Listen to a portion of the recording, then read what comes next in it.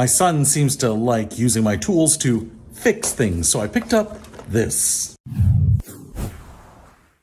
What's happening, Panda Nation? Peter Von Panda here. I just picked this up. It's the Play 2 Workbench tool set, and that's because he likes playing with my tools. Instead of screwing stuff up with my actual cordless drill, I thought maybe he could hone his repair skills on a toy. This was actually one of the cheapest ones here, but I think this little box here holds everything to turn this into a little tiny workbench. Let's set it up and check it out. Okay, hopefully this is pretty easy to set up since it is for kids. This whole thing here is kind of the workbench, and here are the legs. Looks like I'm going to use this picture for the most part to set this up. Looks like there are some decals here.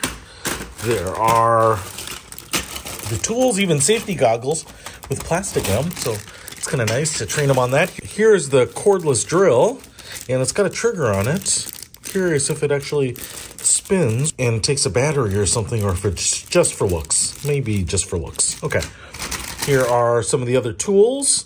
It's like handles. Man, I'm actually a little surprised because it looks like I've got to assemble all of this stuff. Ooh, calipers and a level.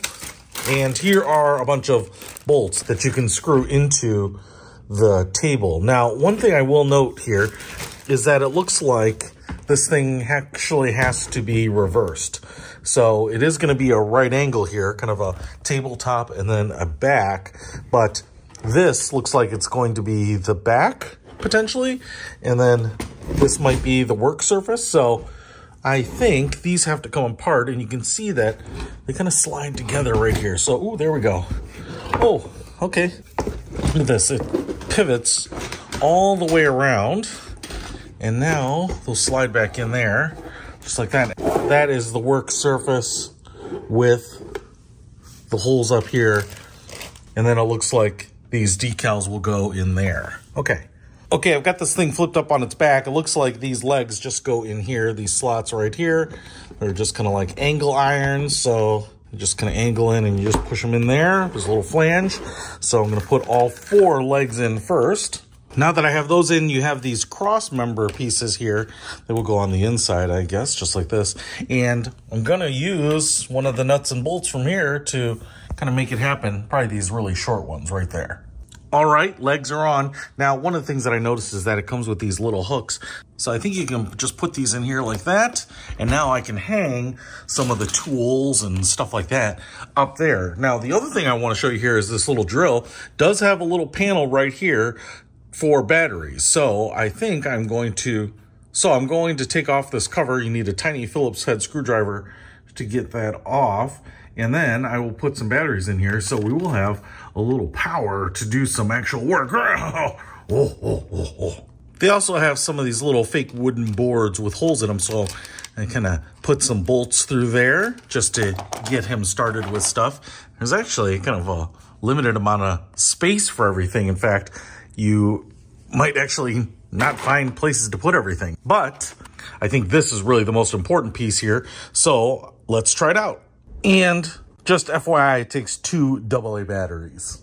So the batteries are in, and now if I just pull this trigger, you can see it turns just in the tightening there.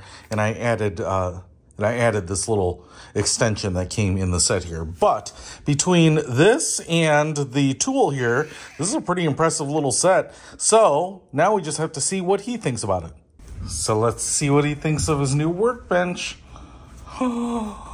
Look at your workbench, buddy. Wow.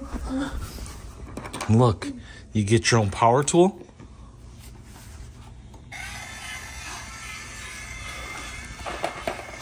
Look, put it on here.